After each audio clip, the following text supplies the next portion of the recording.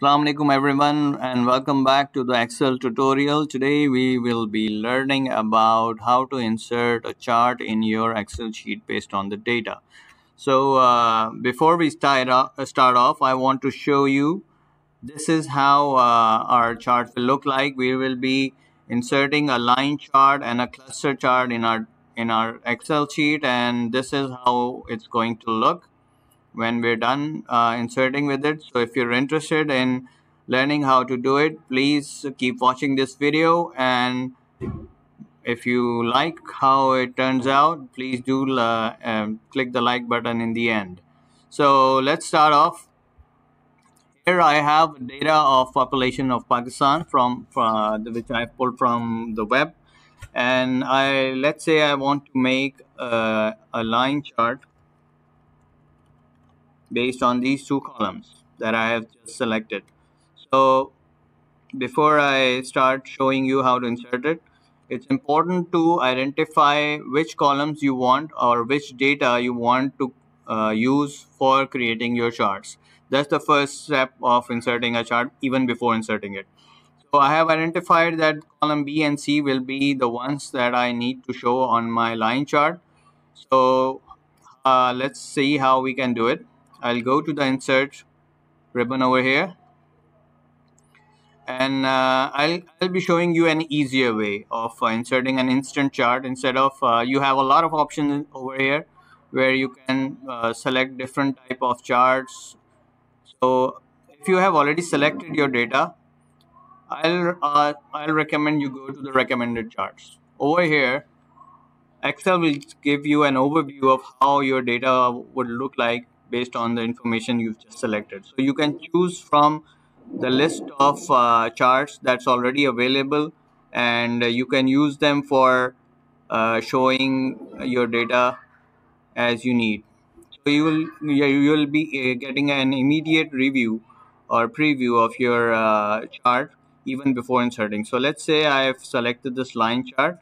I click OK, and immediately this is inserted as a plain chart in my sheet. So another good thing is to always try to make sure that our sheet looks neat and clean and professional whenever you're making it. So what I usually do is I make sure that the visual representation of the chart is equal to the data that's displayed above it. So that will make sure it's not always necessary. If you have a large amount of data, then you can use a separate sheet for displaying the chart from one sheet. So that's one way of doing it. This is in case you're using the same sheet to display the data. So over here I have the line chart inserted. Now it's looking very, I would say, pale kind of thing. So it's very empty at the moment. So let's populate it a bit. So I right click on the line, and immediately I have a few options available here. So I want to show data labels. Now data labels mean that what data is being represented at which point in the line. So I go over here and I select. There are two options to select over here, either data labels or data callouts. So let's see what each one of them does. I select data labels, so immediately my data is displayed on the points where they are being represented or matching with the population represented on my y-axis. Let's undo this and I select the callouts. I personally prefer the callouts because you can move them around. You can also move the data as well. You can see that it's as soon as I select it, it's showing me how to plot the data.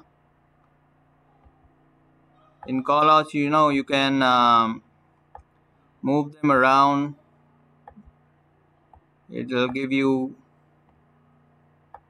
a certain good visual of your values. And one more thing you can see, it's showing the the x-axis value with the comma, and then the population. Just to remove the confusion, since both of these are numbers, let me select this label, right click on it, and I format data labels. So over here you can see the options that it's presenting me. It's asking me what to show when a label is displayed. So you can see a lot of options. One is the value. Value is basically which value is being represented. So it's one thing that I want to see. Category name is the name that I have on my x-axis, which is the horizontal axis right here. So since I already I can see it easily, so it's not necessary for me to show it. You can select the series name, which is population right now, and there are a lot of other options. So you can select the leader nines, which basically is kind of a call out itself. So you've already selected the call out, so no need to do that. And you can also select the position where you are showing these labels.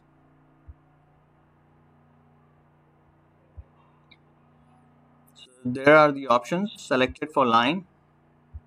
So over here now we have created the we have successfully created the line chart. One more thing that I just want to show you, if you want to format this line, you want to show it in a specific color, if you select it, you can see the options over here. You can change the colors from here as well, or there's a option shown over here. You select color, there are multicolor options over here and monochromatic colors over here. Let's say I want to select green color,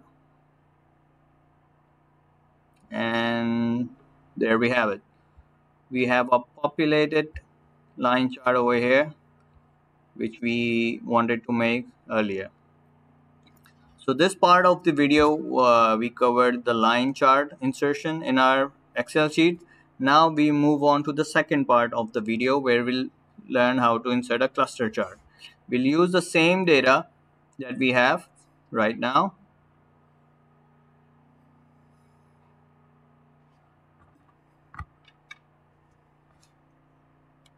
And we will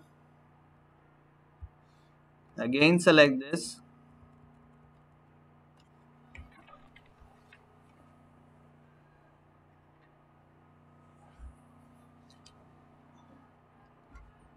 We again select this column, go to the Insert tab, and this time around I will select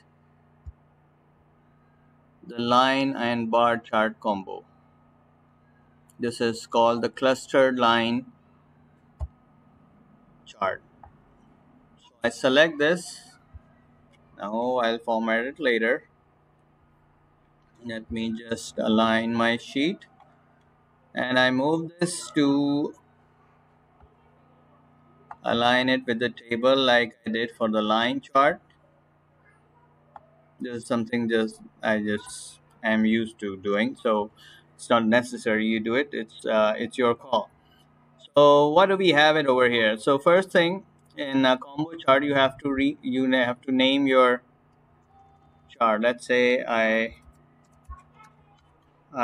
write this down. Now let's understand what are we seeing. On the left hand side, on our y-axis, we can see the years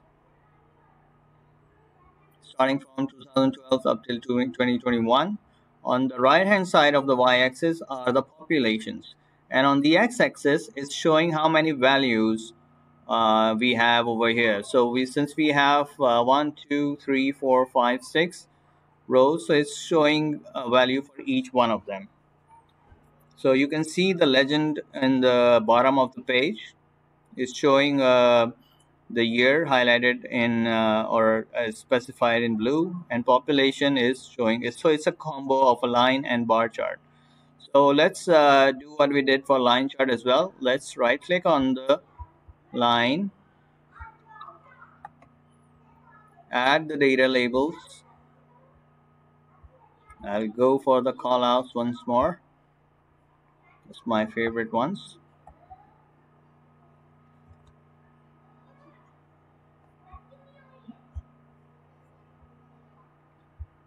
And I will also right click and format the data labels just to remove the confusion.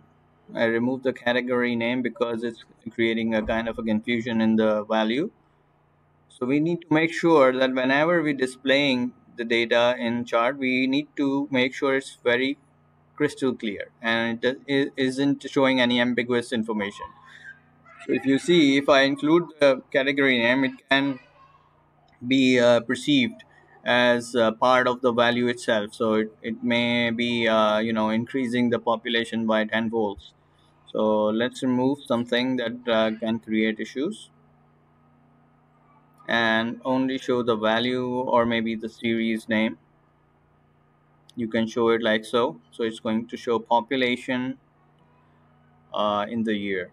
So this is how you format the table, format the chart, which is a cluster chart, and we have now successfully created both of the charts, the line chart and the cluster chart, in today's video. So if you found this video helpful in creating or inserting charts, please do click on the like button. And if you have any questions or you need to ask something about this video or any other chart that you want to insert in your Excel sheet, please drop a message in the comments section. And if you have you want to ask something individually, please drop an email on the email address specified in the description of this video, and you can I'll be more than glad to help you out for your query, and I'll try to address if you want any help. So until our next video, please take care and don't forget to subscribe the channel. We keep posting new videos every now and then, and I'm hoping that in case some of those videos will cover your cover your queries or will help you out when you're working on your own Excel sheets. So until our next video, take care and Allah Hafiz.